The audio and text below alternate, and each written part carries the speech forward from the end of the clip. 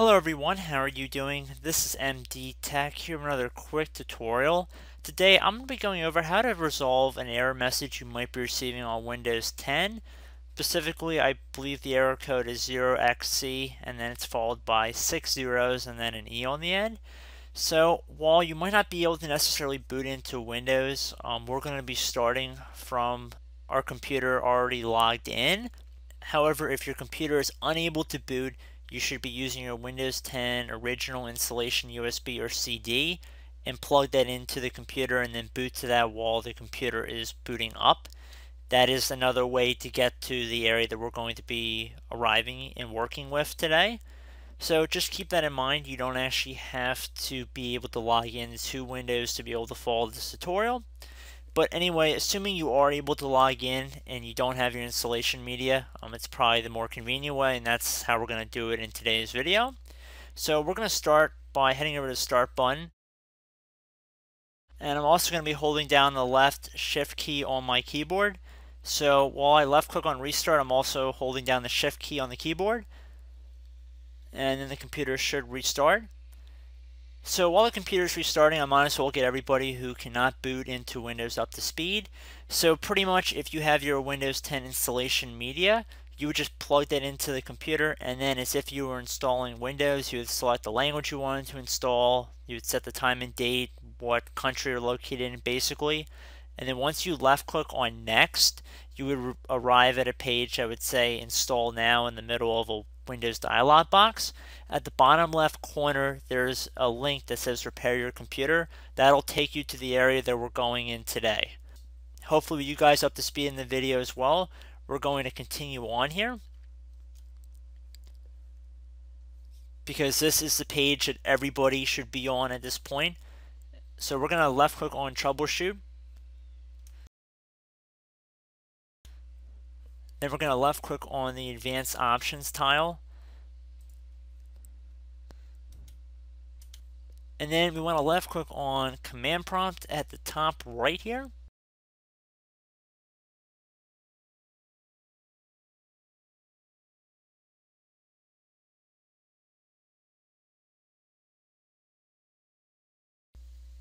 Okay, so it just will take a moment to load here, so just be patient.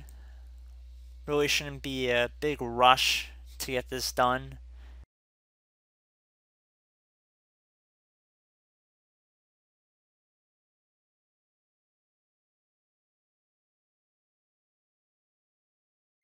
Okay, so we can choose an account to continue with.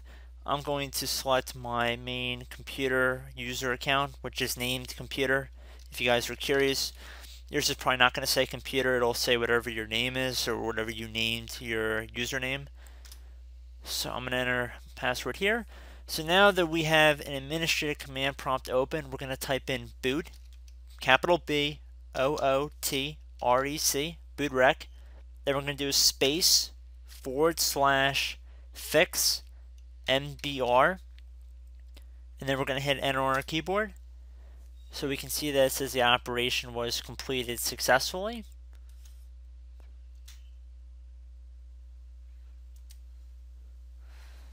Now we're going to type in boot, B-O-O-T, same deal, capital B in boot, Bootrec.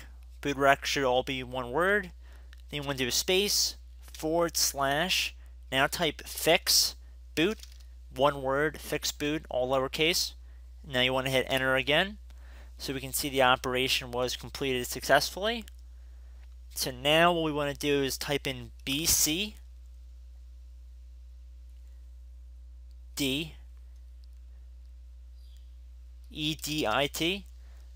So bcd edit, all lowercase, space / export, another space, C, so lowercase c, :sign.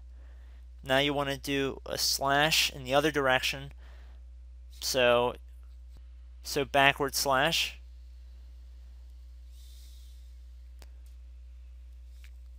bcd backup, so bcd backup, and then hit enter on your keyboard again.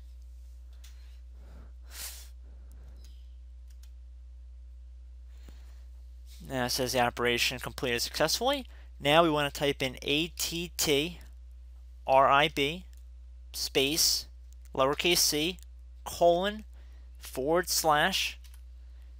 boot / bcd. Now you want to do a space. Now you want to do a little minus sign h, another space, minus sign r, another space, minus sign s, and then you want to hit enter on your keyboard once again.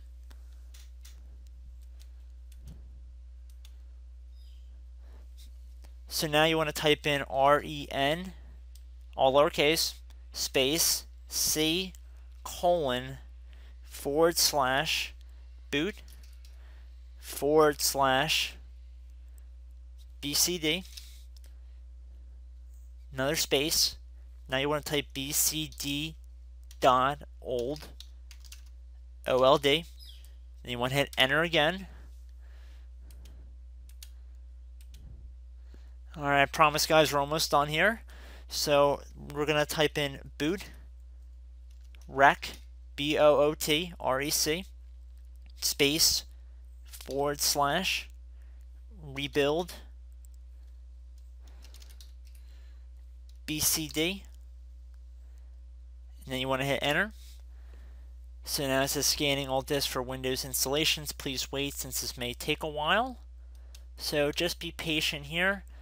At this point, we're pretty much over the hill, and all we have to do now is just tap Y on our keyboard to add installation to the boot disk. So I'm going to do a capital Y here, and then I'm going to hit enter on the keyboard, so we can see the operation completed successfully.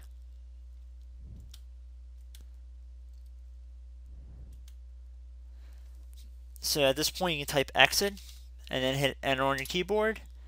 And at this point, you should be able to exit and continue to your Windows computer, and you should be good to go. So I hope this brief tutorial helped you guys out, and I will catch you in the next video. Goodbye.